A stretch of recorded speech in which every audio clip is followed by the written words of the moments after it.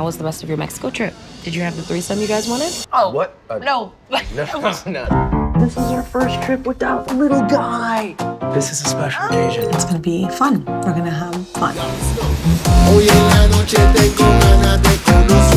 Welcome home.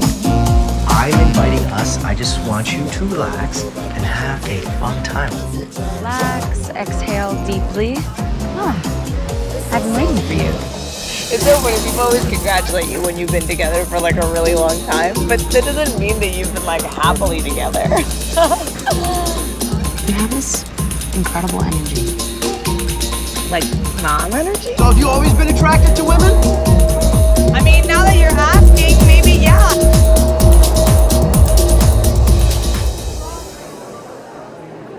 We should go out.